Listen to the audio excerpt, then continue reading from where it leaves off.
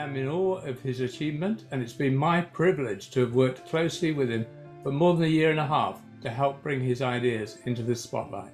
I mean, that sort of logic stream, that absolute desire to follow a logic stream from beginning to end, I think has opened some really fascinating doors. I'm just interested in hearing the whole thoughts that Mark has. Mark has brought up some really great information, and it's awesome to add to the compendium of data that we have out there. I think he's really nicely highlighted that it's all very much context dependent. So I think we're more or less on the same page.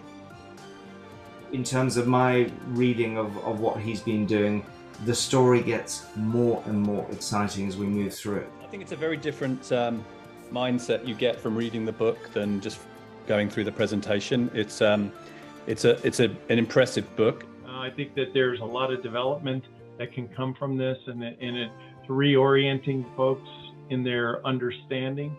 And I applaud you for your effort, and for Robin for you making this whole presentation available.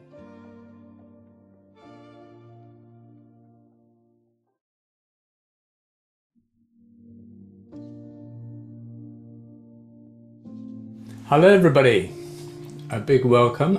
Wonderful to have such a big audience of international specialists, experts in cancer from all sorts of different fields. So today we're conducting a scientific evaluation of Mark's thinking, rather unusually in this public way.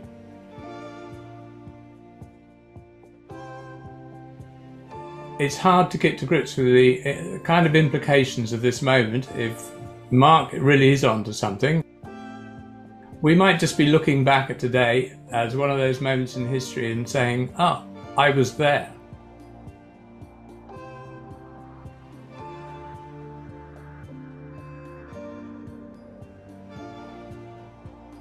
What I've found is that the further I've looked at Mark's work, the more common sense and logic I've encountered.